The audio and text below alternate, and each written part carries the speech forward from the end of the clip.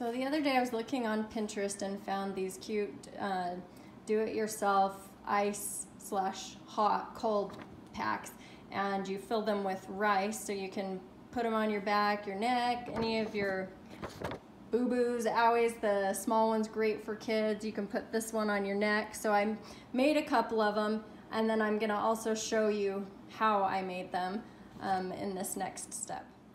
So first off, what I did was I cut my flannel.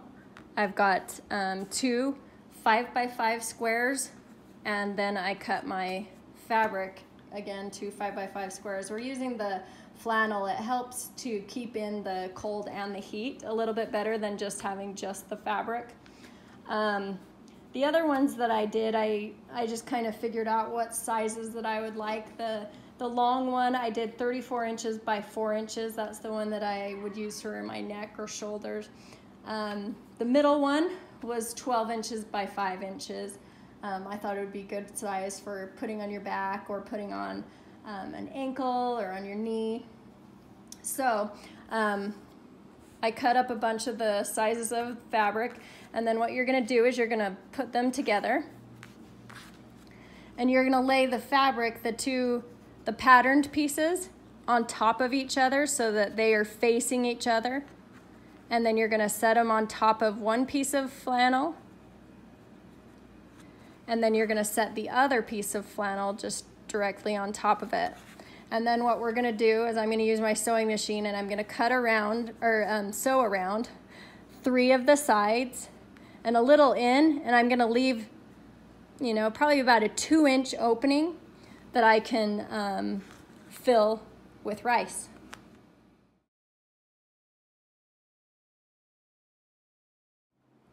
So I went ahead and I used my sewing machine to sew around all 4 corners. I came over a little ways here, and then this whole section right here is left undone.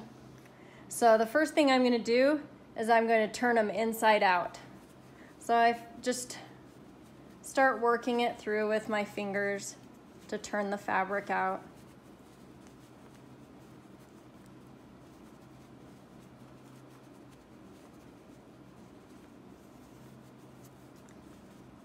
And then I use some sort of a tool to kind of pull out those corners. This is a crochet hook. I've used just whatever I can find. I've done it with pens and pencils before, so just kind of push those corners out until it looks more square.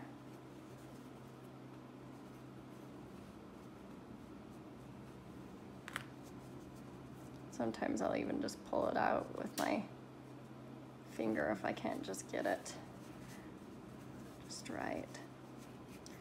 Okay, so there we have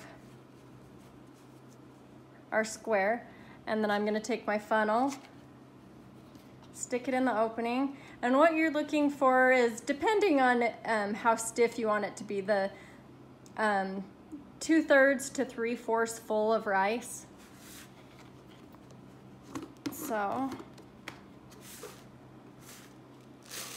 just gonna pour it right in.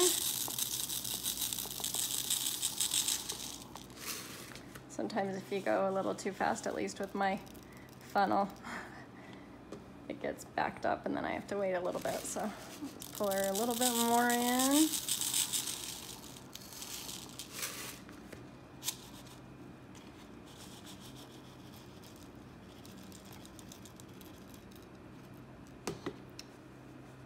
I think I'm gonna get just a tad bit more in there.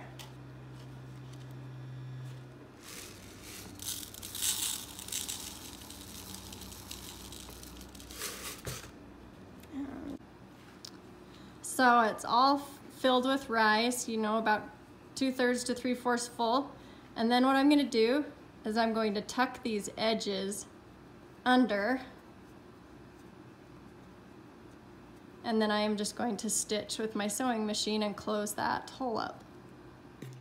All right, so I sewed the hole up, and as you can see the stitching right there. So now it's all sealed and it is ready to use. So like I said earlier, I've made several sizes, And what I'm thinking I'm gonna do, because I've already started using the cold packs, you know, it's summertime, it's hot, when you come inside from working in the garden or something, you can put one of these ice packs on and help cool down a little faster. So I have made one of each size that I can keep in the freezer, and then I have, I'm keeping one of each side that I can put in the microwave.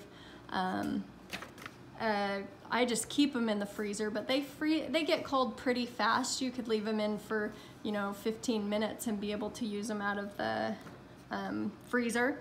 In the microwave, what I usually do, on the bigger ones you can start out with a greater time, but on the little ones I started out at 15 seconds, then I feel it, put it in for another 15 seconds if it's not enough, and just kind of get the temperature feel. My daughter doesn't like as much heat as I probably would, so with the bigger ones you can start with like 30 seconds and again then just put it in for another 30 seconds if it's not at the right heat that you want.